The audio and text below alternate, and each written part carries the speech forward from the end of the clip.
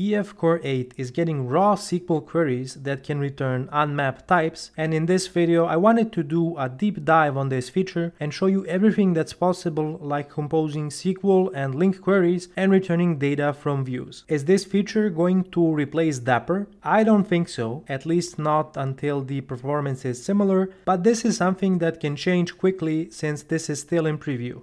I already did a video introducing this feature a few weeks ago, and Nick Chapsas also made a video benchmarking the performance of EF8's Raw SQL Queries feature versus Dapper. The results were pretty clear, and Dapper is still faster, but note that EF8 is still in preview and we could see some performance improvements by the time the release comes out. I'm going to replace this query here that is fetching an order summary by the ID to use Raw SQL Queries. I'm going to access the database facade that I exposed on my application DB context instance, and I have access to the SqlQuery method. This is a generic method, and I'm going to return an order summary object, and then I need to write my SQL query to fetch this data. Now, if you take a look at the argument, you'll see that this is a formatable string object. I'm going to explain why this is important when I write my query. So I'm going to make it a verbatim and interpolated string, and then I'm going to write my query.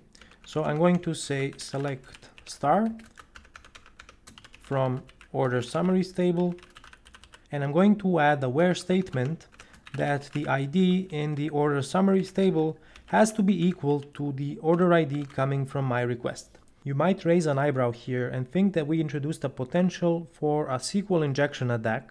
As I mentioned, the SQL query method has a formatable string argument. And what's going to happen here is this will be converted into a formatable string, which is going to take this interpolated value, in this case our order ID, and is going to convert it into a SQL parameter. You don't have to be afraid of a SQL injection attack in this situation.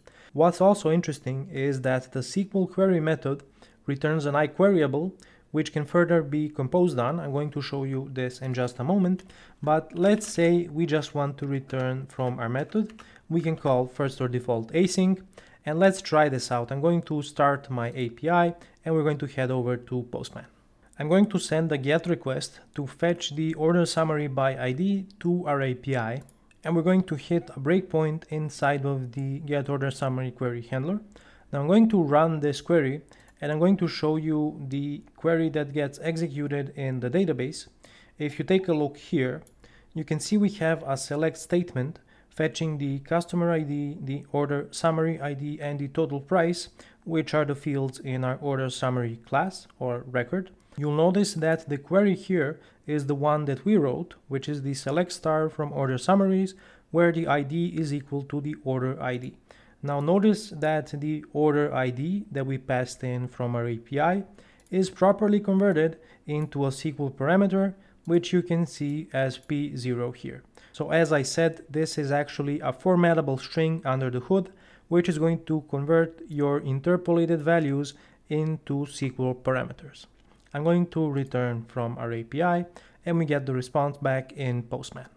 I'm going to show you another example now of what's possible. And I mentioned that the SQL query method returns an iQueryable, which means that you can continue chaining LINQ operators and expand the query that will be sent to the database. So we can send another where statement. For example, we can say that the total price has to be greater than 0 for us to return an order summary.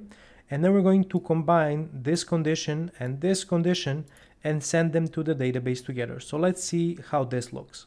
I'm going to send another request from Postman. I already added a breakpoint at the end of this method, so we're just going to quickly examine the SQL that was sent to the database. You can see our raw SQL query here, which is parameterized.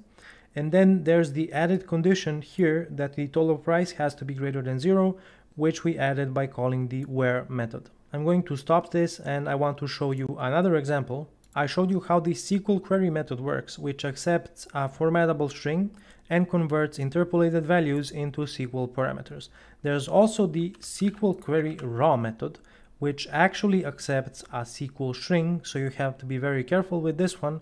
The point with this version is that you can create your SQL dynamically. Let's say you want to expose a fields query filter on your API so that your API consumer can specify which columns to return from the response. You could do something like this, where instead of saying select star, you could fetch the specific columns. So let's say we only want to fetch the ID and the total price. I could inject an interpolated value like this that would be coming from my query parameters. This is not going to be converted into parameters with the SqlQueryRaw method, but it's actually going to be a real interpolated string value. And if I actually wanted to use a parameter, I would have to do something like this, which is pretty similar with Dapper, and then pass the parameter in the parameters list. So if I were to run this query, it's only going to fetch the ID and the total price from the database, and then it's going to apply my order ID filter. This is obviously very dangerous because here you are definitely exposing a SQL injection attack, and you have to sanitize your inputs to make sure that nothing malicious comes through. What I'm going to do now is I'm going to create a database view for the order summaries table. So I'm going to say create view, and I'm going to name it v order summaries. And then I'm going to say and we need to write a SQL query that is going to populate our view. So I'm going to say select the ID, the customer ID, and the total price from the order summaries table. I can additionally apply a filter. For example, I can say that the total price has to be greater than 0, and this is enough to define our view. I'm going to run this and we're going to create our view. And now I'm going to show you how easily we can query this view using Raw SQL Queries with EF8. I'm going to rewrite this to fetch the data from the view, and I'm going to use the SQL query method to achieve this. So I'm going to say select star from the order summaries, where the ID is equal to the one that is coming from the order ID. So I'm going to get rid of the where statement here, and this should be enough to fetch the order summary data from the order summaries view. Before this feature was introduced, you had to add keyless entities into your database model to represent the views. But with EF8, this just becomes a simple SQL query, which I'm going to show you right now. I'm going to send a GET request to our API, and we hit the breakpoint inside of our getOrderSummary query handler, which is this time querying the data from the order summaries view. And if I execute this, you're going to see that the query is indeed querying from the order summaries view. The order ID is properly parameterized, and we are returning this from our API. And as you can see, we get the response back in Postman. I showed you how you can query views using Raw SQL Queries.